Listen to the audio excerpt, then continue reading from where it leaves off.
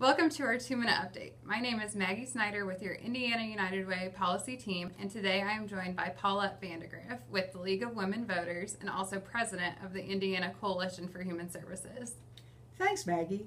I'm happy to be here today to share how important it is to register or update your voter registration information by Monday, April the 4th.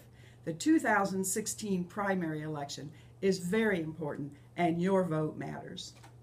Thanks, Paulette. Can you tell me a little bit more about the process for registering to vote? Sure. First of all, you need to be a U.S. citizen. You need to be 18 years of age or older before the next general election, and you must have lived in your precinct for at least 30 days prior to the next general election. Also, if you have changed your address or changed your name, you may want to check with your local election office to make sure that information is up to date. You can also check out more of that information online at www.indianavoters.com. It's super easy. You can do it on your phone or your laptop anytime, but especially before April 4th. So Paulette, can you tell me more about how once you've registered, how you find your actual polling place?